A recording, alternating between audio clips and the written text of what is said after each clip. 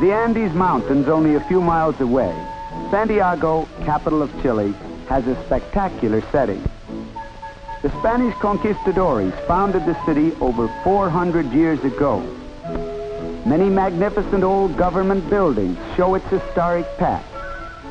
But it is also a city of fine new buildings, of handsome plazas and parks, of wide and attractive boulevards. Growing each year in size and importance, Santiago's population approaches the million mark. Fourth largest in South America and the principal city on the west coast, Santiago is a real metropolis, buying and selling goods from all over the world. Perhaps what most impresses the newcomer is the modern architecture. Here, for example, is a splendid new hospital with the most up-to-date medical equipment. This is a large housing unit that would excite admiration anywhere for its simplicity in design. The government has recently built many such projects. In public housing, Chile is one of the most advanced countries in Latin America.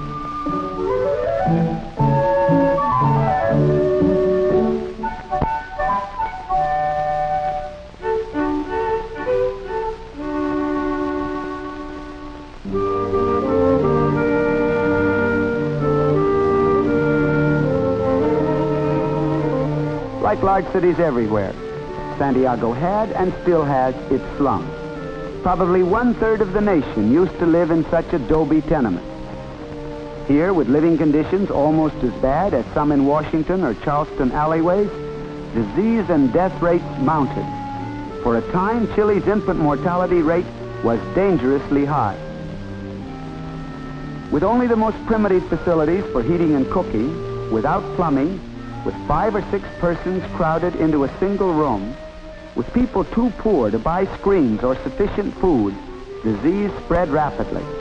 In Santiago, tuberculosis alone claimed thousands of victims each year.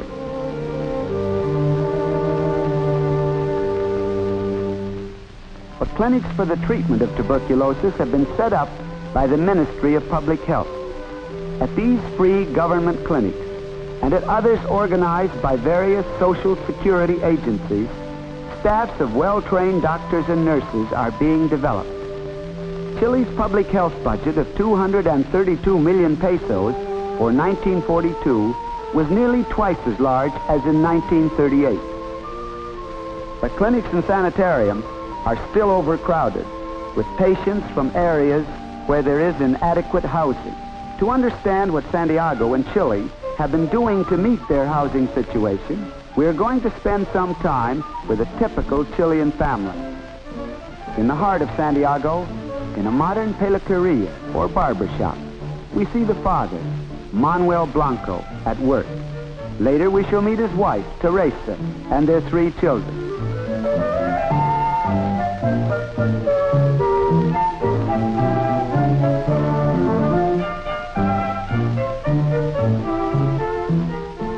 On a Saturday, the barber receives his weekly pay, less a deduction for Social Security dues. His stamp book shows his income and insures him unemployment and medical benefits. His weekly payments will in time provide an old age pension. Manuel Blanco has a long trip to the slum neighborhood where he and his family are forced to live because of the serious housing shortage in Santiago. Like many others who have not yet been cared for, he still lives in a dilapidated adobe tenement or conventillo. His wife tries to make the best of their bad condition. She often says, "After all, others are worse off than we are. Perhaps we should be glad to have a roof overhead."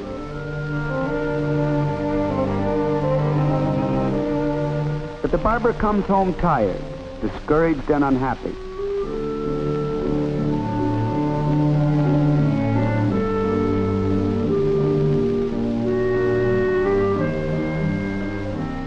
This is no place to try to raise a family, he tells his wife.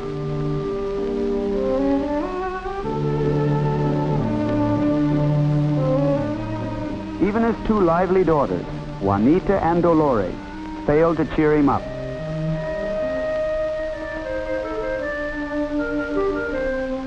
And he is disturbed to learn that his son, Patricio, the apple of his eye, has not been well and has been in the house all day. While talking with his son, the father becomes more depressed.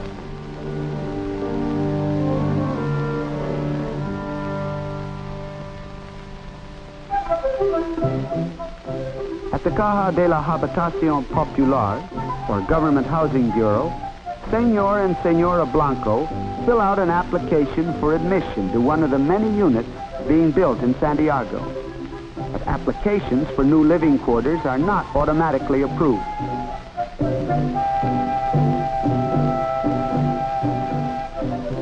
First, a social worker from the Bureau investigates the Blancos and their present house.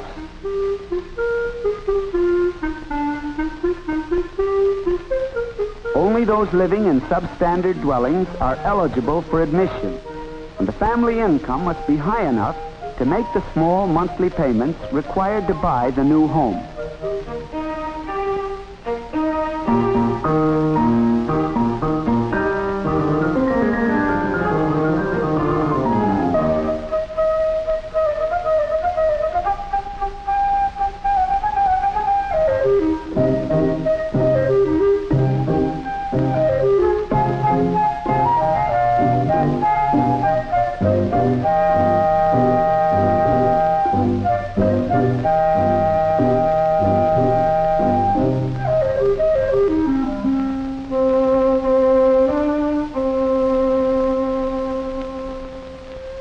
Central Board passes on all applications.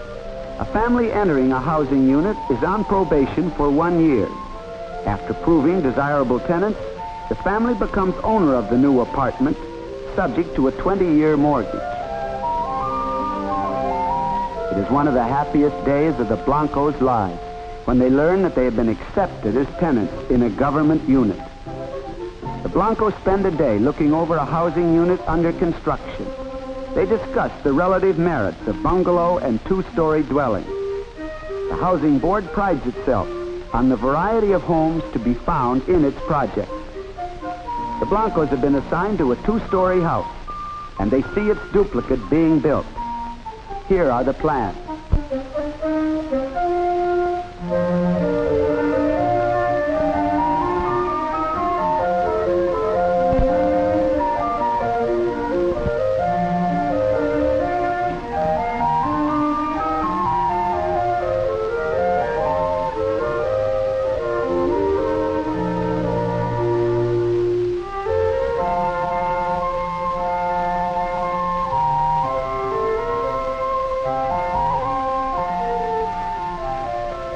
In the last 5 years, Chile has spent 150 million pesos to build new housing units for more than 8,000 families.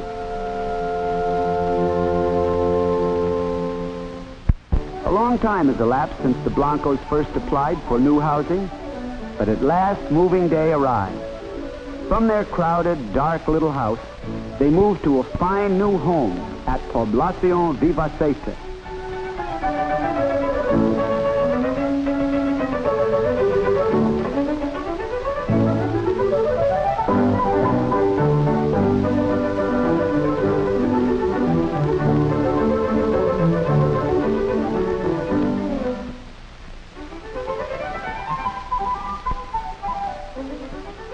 On one of the first nights in their new home, a neighboring couple joins in a housewarming. They dance their version of the cueca, the Chilean national dance.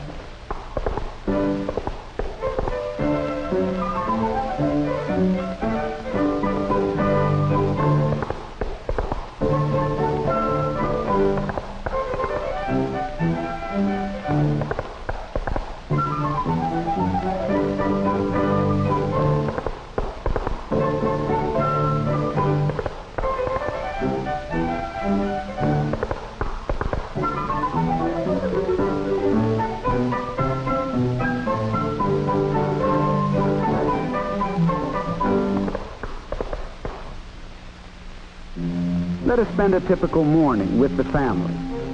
In their new home, the Blancos probably represent fairly well about 1/3 of Chile's million families. A small group in Chilean society, perhaps 10,000 wealthy families, live in much better circumstances. But the majority of Chile's families probably do not live as well as the Blancos in their new surroundings.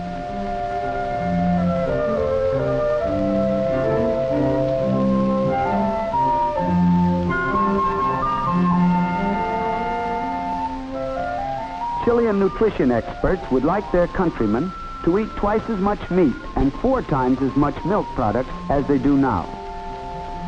This, with their present adequate supply of bread, potatoes, vegetables, fruits, and sugar, would give them a more satisfactory diet.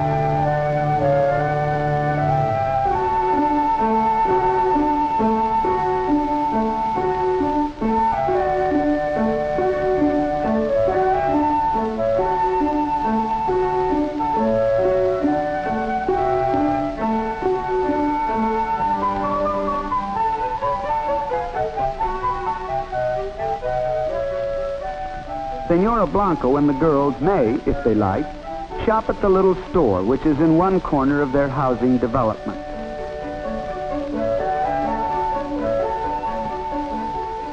But for fresh vegetables, she patronizes the outdoor market in the nearby park.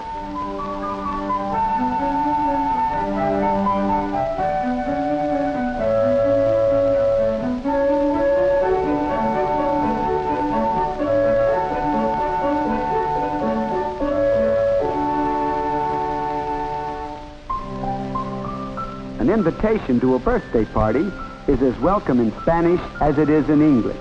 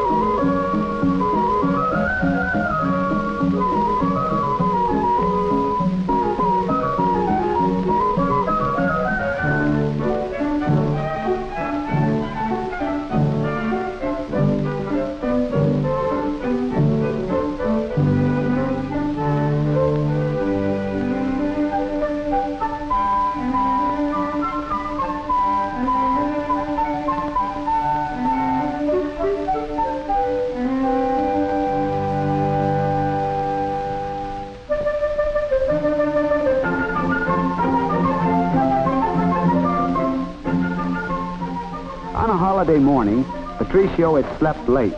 He is called by friends who suggest a swim in the nearby Carabinero pool.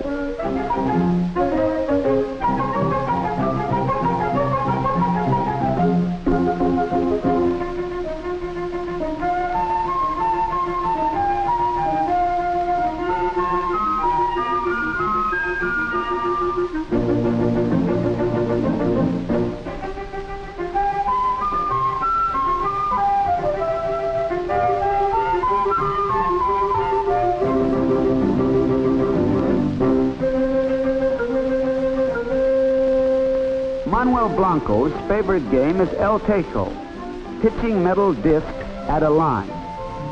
At a little garden club, he matches skill with a few friends. The men may discuss politics between plays. They are outspoken in their opinions, for Chileans are firm believers in free speech and the right of every man, even the most radical, to be heard. After the game, the Blancos eat a picnic dinner. As we see the family eating together, we can be sure that thanks to their new home, their future life can be one of health and happiness. The Blanco family offers a good example of how Chile is solving its housing problem.